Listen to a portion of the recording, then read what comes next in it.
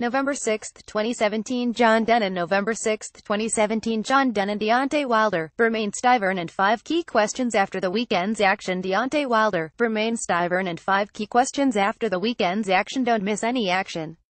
Sign up for the free BN newsletters. Hear how bad was Bermane Stiverne against Deontay Wilder. For a former heavyweight world champion, Bermane Stiverne was astonishingly poor. He came in too heavy and he could scarcely muster a punch in the fight itself. Who goes into a heavyweight world title fight and doesn't throw a punch? It was a recipe for a disaster, which duly came in just under 3 minutes. How powerful is Deontay Wilder? The American hits very hard indeed. For the first knockdown, the right hand that blasted Stiverne off his feet was shockingly powerful.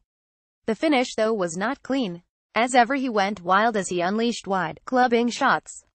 But even these were certainly heavy enough to put Stiverne down and out. Is now the time to fight Anthony Joshua? Wilder certainly did his part to drum up interest. He looked dangerous.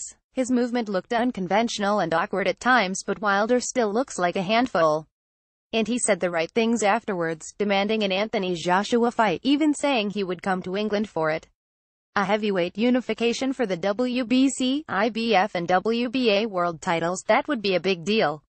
What next for Derek Chisora? The London heavyweight keeps managing to lose fights he needs to win. If Derek Chisora had beaten Agit Kabayel and won the European title, that would have put him on course for another big fight. But he was outboxed and lost a decision. A rematch with Dillian Whyte now appears to be off the cards, and it's hard to see how Chisora could get himself in the mix for a world title fight. But Chisora reckons he has made many a comeback before and can do so again. Is Scott Quigg back on the radar? Despite his move to Los Angeles to train with Freddie Roach, it's been a low-key year for Scott Quigg. On the same bill as Derek Chisora in Monaco, Quigg halted Oleg Yefimovich. This fight will position him, though, for some sort of world title shot next year. Read more articles by John Dennen.